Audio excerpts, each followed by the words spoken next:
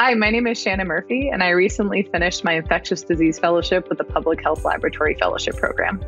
Before the fellowship, I was a PhD student, so I'd had the opportunity to own projects and feel like I was in the driver's seat of the research and gain more independence over time. But what was really different about the fellowship program and a public health lab is that you can't do it alone.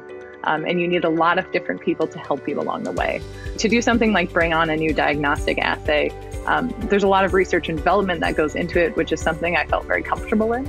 But I had, over the course of this project, interacting with epidemiologists and how was our reporting and information going to be used.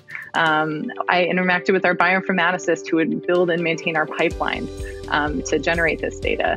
I interacted with laboratory staff that would be carrying out all the training long term. And so it was a lot of different players that were involved to just bring on, one simple assay into a lab. And so it was just really exciting to learn and interact with a lot of different parties.